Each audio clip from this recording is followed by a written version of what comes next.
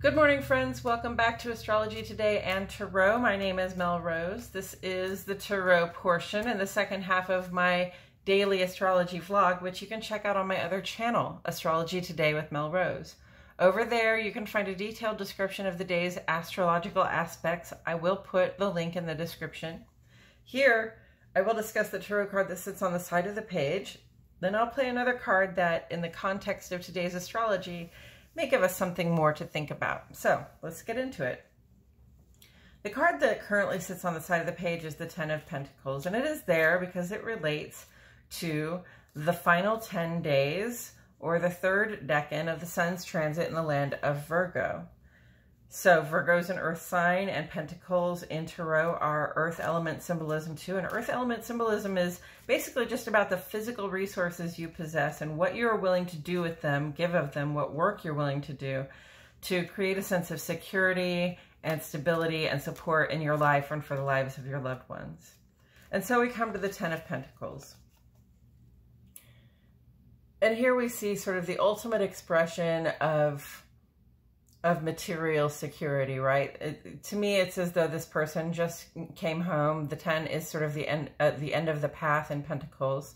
So this person just came home, and what they arrived to is the fact that, you know, their home is standing. It's well appointed. They've got roofs and archways and floors. They've got a nice family there waiting for them. So, you know, it's not just about having the things, but it's about supporting the people that we care about. They've got their dogs, their children, their spouse, maybe, you know, their father-in-law or something there, right? So, you know, this is the ultimate feeling of physical security in the world. And it's not just about what the money can buy in terms of stuff and things. It is about what the money can be used for in order to support us in a way where we feel like secure and at home and welcome and you know, supported. So that's the Ten of Pentacles. I want to add here that Ten of Pentacles also sometimes relates to an inheritance that we might receive or something like that. But really, it just represents the fact that we've put in a lot of work, that somebody's put in a lot of work, somebody's given a lot of their wisdom and their time and even their body to the labor of creating this security, and now they're at that ultimate expression of this security. So congratulations if you're there. Congratulations if you come home to a nice home with a happy family and find that you have not just everything you need, but the things that you desire to. And understand also that this is 10, it's the end of a path. So when we come to this point, it's sort of a good time to sit back and reflect and appreciate what it is that we have. And friends, even if you're not at that Ten of Pentacles point yet, or you don't feel that you're at that Ten of Pentacles point yet, I encourage you to still feel gratitude for what you have and to remember that all of your needs and desires are met, okay? It's okay to, it's enough to be sort of happy with what you have and also working for bigger and better things. So that's the Ten of Pentacles. It's the end of the path. So at some point you're going to have to take this, you know, ultimate resource that you've built for yourself and start over in some way, or make a new start, or, you know, sort of like level up to the level of community support, or reinvest your money so that you can start a new venture in life and create more support for yourself. Because that support is ongoing, and it needs, and it requires, it's always going to require effort and attention. And with that said, we got the Eight of Wands. We've been getting a lot of wands lately. I wonder if they're trying to speak specifically to me, because I am a fire sign. I do have a few planets in Aries, actually. So let's see. Eight of Wands is about fire. It's about drive, determination, sort of excitement, impetuousness, impatience even, restlessness. And I love the Eight of Wands because it's really just that feeling like you've got a full tank and an open highway and a nice day to take a drive, and you can get where you are going. Like, go ahead. It's momentum. It's not even initiative necessarily. It's not even a start. It's like we are in the middle and we are moving forward, okay? Full speed ahead. Not a blue light in sight. So, you know, speaking of fire and speaking of wands as they relate to the page today, we do have Mars in this squared off position with Venus's opposition to Neptune. Now, Venus in opposition to Neptune, oppositions usually come across as a potential for conflict, but Venus in opposition to Neptune is like, you know, how can your receptive, open, attracting things that you like, love, and can't get enough of heart feel in conflict about the content of your dreams, right? So Neptune is about your dreams, and I'm not just talking about like the dreams you have when you're at night, but like the ideal circumstances that you can imagine for yourselves. Like if you had the $4 billion in the bank already, what is it that you would, you know, how would you live? Where would you live? What would you be doing, right?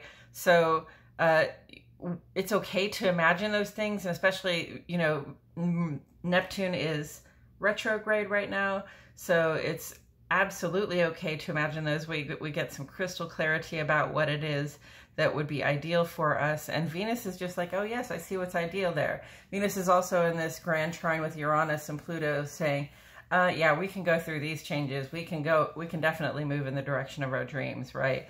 And then Mars is square here, and the square is not really so negative either. I think it just implies action, or you know, sort of initiative, sort of putting things in motion, right? We can't just sort of Venus style sit back and wait for our dreams to come to us, right? When the opportunity arises, we have to stand up and, you know, put up our hand and grasp the opportunity, right? So there's that. Mars is working with Venus and Neptune to help us gain some momentum in the direction of the ideal circumstances that we dream of for ourselves. Mars is also, you know, square to Venus while being sextile to Chiron. Chiron is about healing, and Mars and Venus square together is often sort of about the interpersonal relationships we have with our closest partners, especially like, you know, a spouse or a sweetheart, that kind of thing. But also maybe with, you know, somebody we work with. It's about a complementary pair of people, you know, like two people that work together who, you know, like one person's strengths is kind of the other person's weaknesses, and they make up for one another, right? They complement one another, and they sort of take up one another's slack where it needs to be. So this square between Venus and Mars can say, yeah, we're going to show you some of the cracks, some of the conflicts, some of the challenges that are coming up in that relationship. But Mars's sextile to Chiron says Mars is feeling very active and cooperative about wanting to mend any rifts that we have, you know, with the people who are important to us in our lives. So, you know, Mercury is retrograde. So, you know, I would normally just say, hey, talk about it. But listen, you can still talk about it. You just have to be really careful to also listen to what the other person says, all right? Don't go charging in and thinking that you can solve all the problems just by saying what you have to say. It's a partnership. Whatever that partnership is in your life, it's a partnership. And so both people have to have a say, and both people have to be heard. And I'm saying that especially to my fire sign friends, because we don't always listen too well. We kind of feel like we know, and we know what we know, and it's right, period.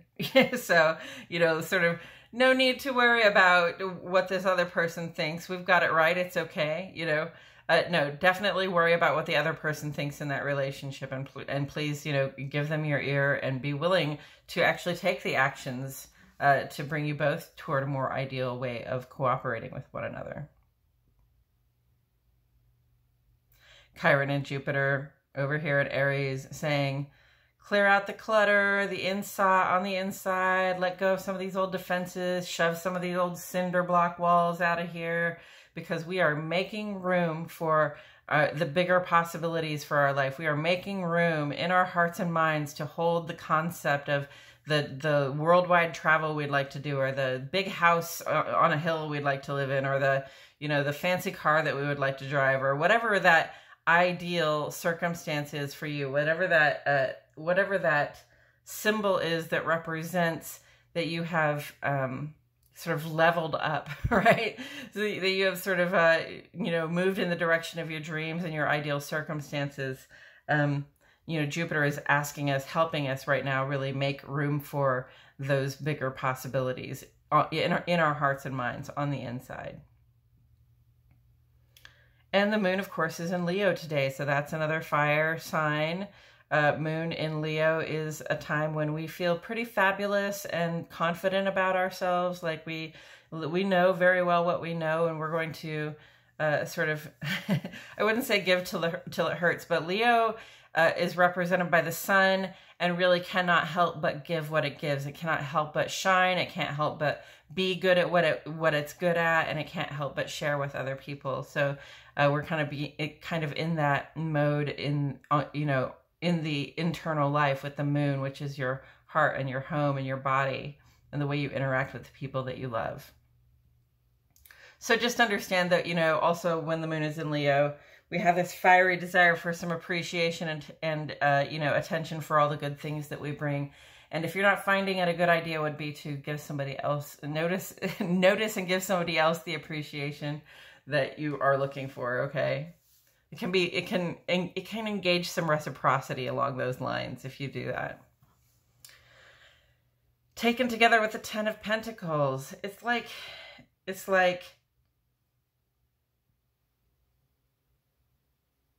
almost like, you know, I mean, I said that this is a good time to sit back and appreciate what you have. And maybe you have been sitting back and appreciating what you've had a little bit. Maybe you have been sitting at home and appreciating your family.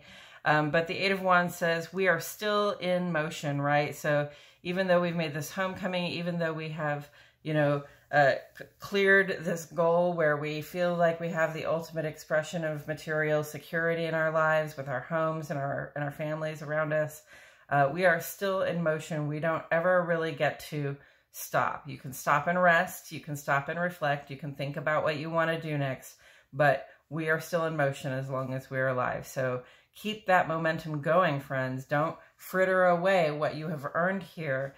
Reinvest it in some way, right? Reinvest it, say, in your community. Reinvest it in maybe a run for office, or reinvest it, you know, in something that represents longer term security for yourself or your family. There's always more to be done. You don't just get to sit down and go, whew, I did that and I'm not doing anything else, right? Not until the end of your life, and then nobody will blame you. But for most of us, this is not the end of our lives. So we get to stay in motion. We get to keep doing what it is that we do to create security for ourselves and our lives. And when we have reached that ultimate expression, we also get to, you know, again, stay in motion and keep reinvesting our resources so that our security is built even more. Our networks for security are built even more. Our families are stronger and our communities are stronger because of our involvement and because of our momentum, our willingness to work. Earth and fire is always comes across to me as work. So there's more work to do, friends. And I think that's all I have to say about it today. I surely do appreciate your presence here. My name is Mel Rose, and I'll see you all back here tomorrow for more Astrology Today and Tarot.